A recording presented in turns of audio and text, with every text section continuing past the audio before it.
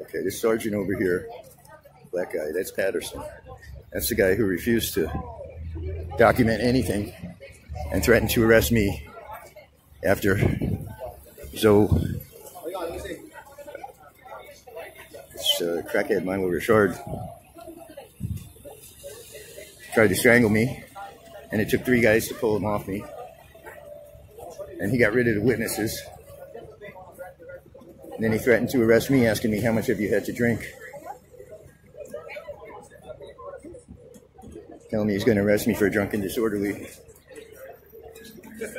if I insist on pushing the matter. And that Zoe had a right to smash my phone and try and strangle me. And, you know, 6 months later, and my Adam's apple still hurts.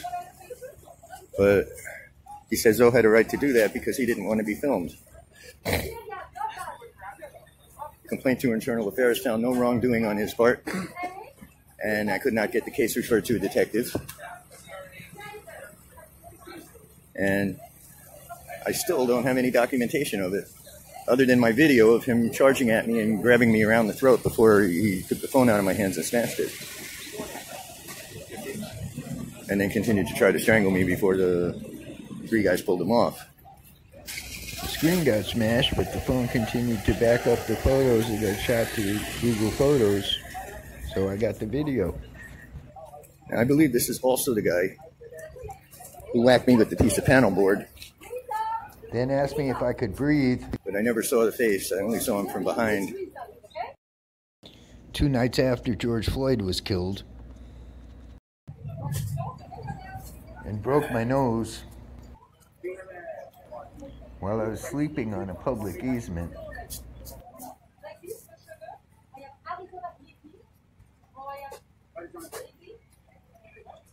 This guy pulled his gloves on. He hasn't been doing anything except talking on the phone and talking to people here.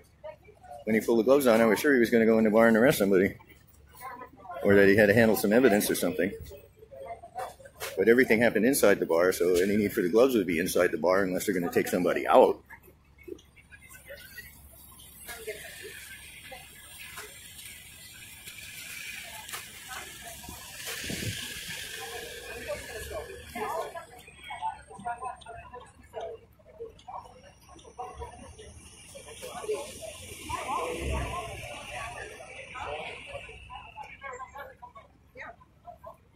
Okay, I'm hearing the cops say he had a wallet, so evidently the guy she was with who they transported, she wanted to go back in the bar and look for some of his possessions that may have been left behind or whatever.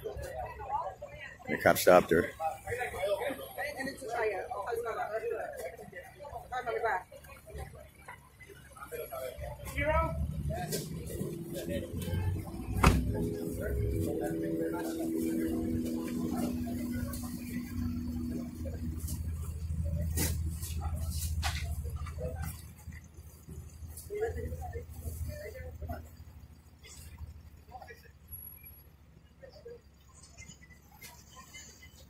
Okay, you see how the van pulls right into the shot and stops. This is definitely a police vehicle. He's looking right at me through the window. I don't know if you can see it because the glass is tinted so darkly, but he's looking directly at me and he's deliberately placing his vehicle to where he's blocking my shot of what's going on. So I'm going to move over here behind him.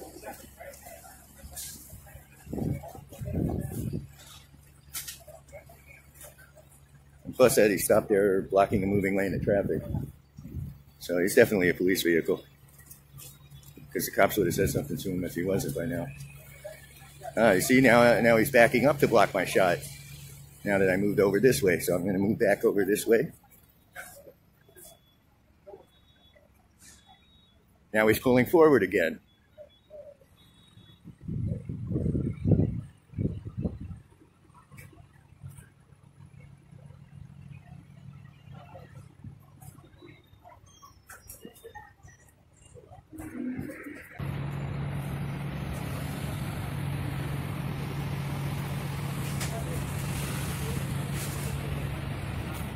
GDC, General David Charlie, N Nancy 99, Florida, expires 5/21.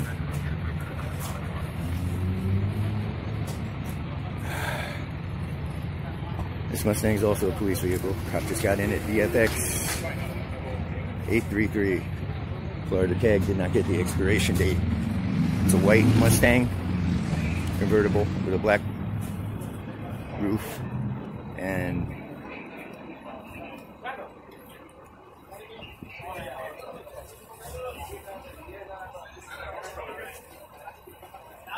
this looks like it's more or less over now.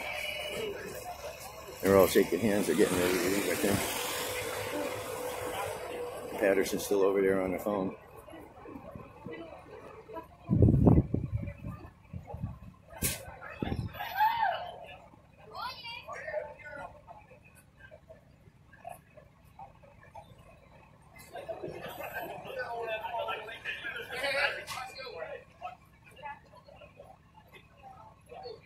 Okay, last personnel leaving the bar now.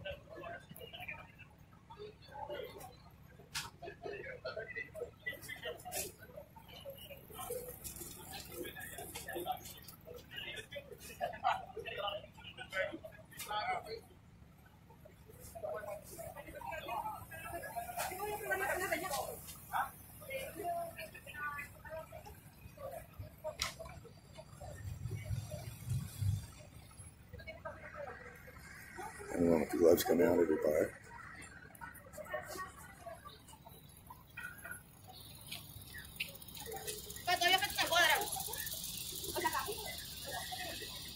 But all those people who were gathered behind me and screwing with my audio feed, or trying to screw with my audio feed to make sure I couldn't hear what was going on across the street, at least half of them were known to me to be G4S patrol, plainclothes patrols. So they had some sort of directive to do that.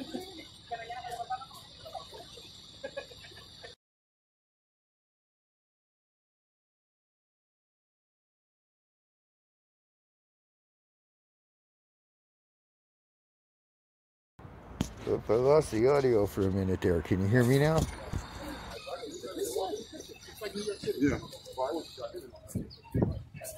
Patterson's been staring directly at me the whole time he's talking on the phone, and I'm filming his buddies. He's taken my picture with the phone a couple of times between calls. I think I'm going to FOIA that.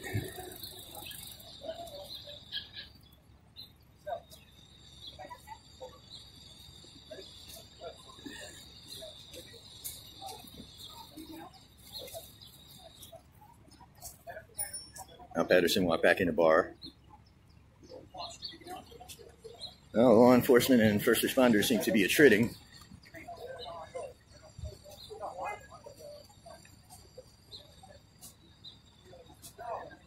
This sergeant here is running the show. The one with his facing toward us, but being obscured by the bald-headed one with his back to us, with the glasses on his head.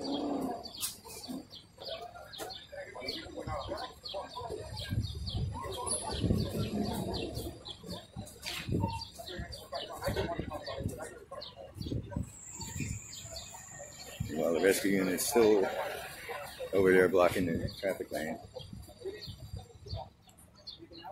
Okay, now 16034 I know is Patterson's car. I can't put which officers on which SUV, ATV here.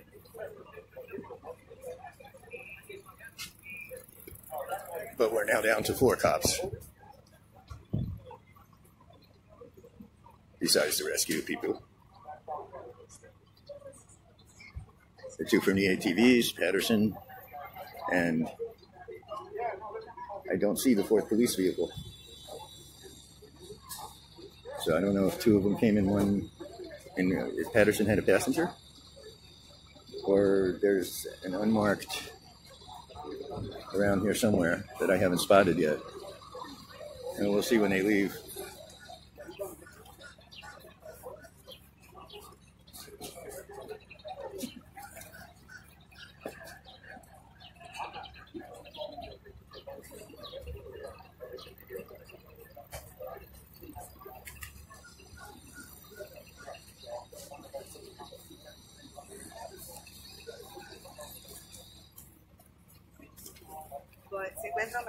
This looks like it's about over.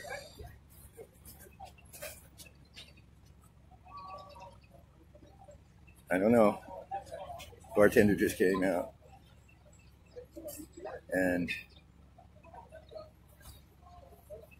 grabbed the cop and brought him back in.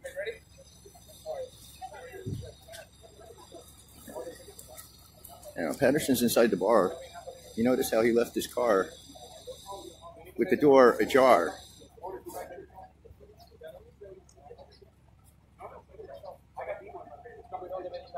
Now, it had been locked up when I got here. He just opened it to get something out of it before he went into the bar. And he left the door ajar while he went into the bar. And that's certainly a violation of procedure.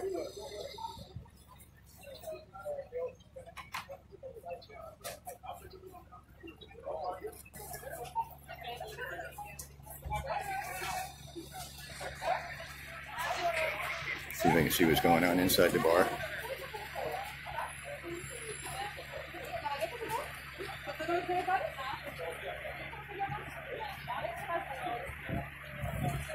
So the big fat bald one comes and he sees me filming and he stands in front of the door so I can't shoot inside. I love their tactics. This cop is now writing down information from the bartender. Thank you.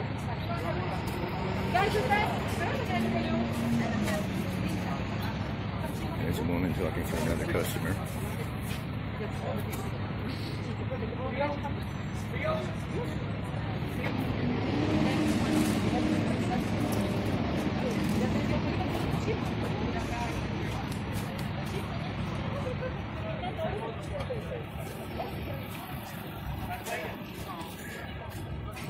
Beat up over there?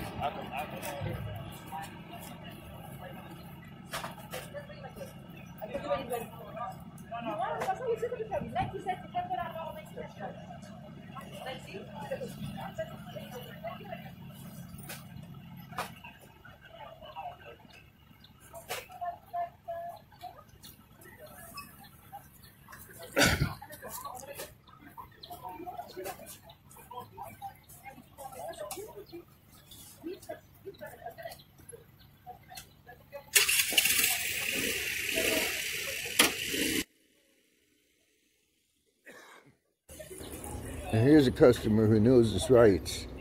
Cop, hey, you can't leave. Said, well, I gave you my statement. I wasn't involved in the fight.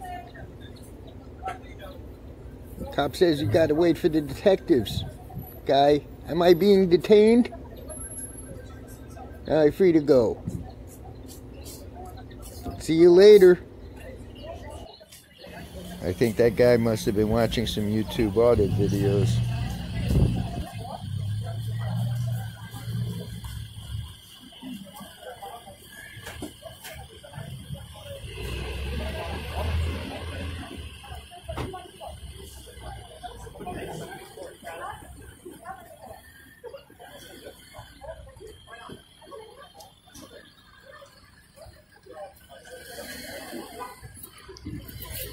Okay, now we're down to 3 cops here.